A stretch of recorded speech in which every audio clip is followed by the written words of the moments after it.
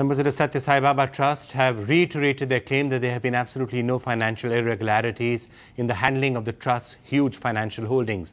V. Srinivasan, one of the trustees who was questioned by the police over 35 lakhs in cash that was seized from a vehicle, said the entire transaction was above board. Maya Sharma reports from Puttaparthi. So many allegations, so many rumours, so many questions.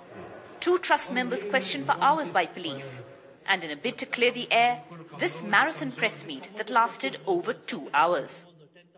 मैंने सिर्फ ये कहा कि जो भक्तों ने रत्नाकर को पैसा दिया था, इसलिए दिया कि वो जो प्रोजेक्ट मैनेजर है, उसको ये पैसा पहुंचा दीजिए और उससे कहिए ये जो समाधि बन रहा है, उसके खर्च के लिए ये उपयोग करें.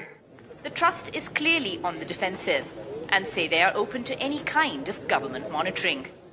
If any inquiry comes from the government or a request comes from the government for us to submit a report, we will certainly furnish it. It is up to the government, that if they want to monitor us, we have no problems with that.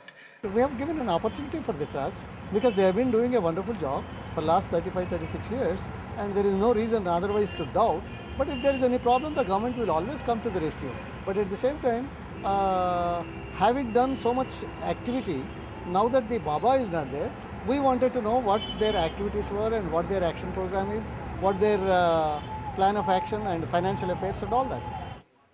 The once all-powerful trust, finding it needs to provide explanations in the small pilgrimage town where it once reigned supreme. At a media interaction here, at one of the mammoth buildings of the Sathya Sai Trust in Puttaparthi, the trustees continue to deny any financial irregularities and say they are open to any kind of scrutiny from the government.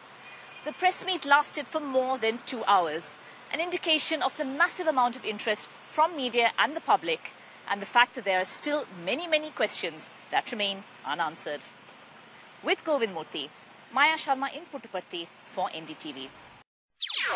NDTV's cricket app, Android and iPhone, fastest scorecard, special analysis and much more.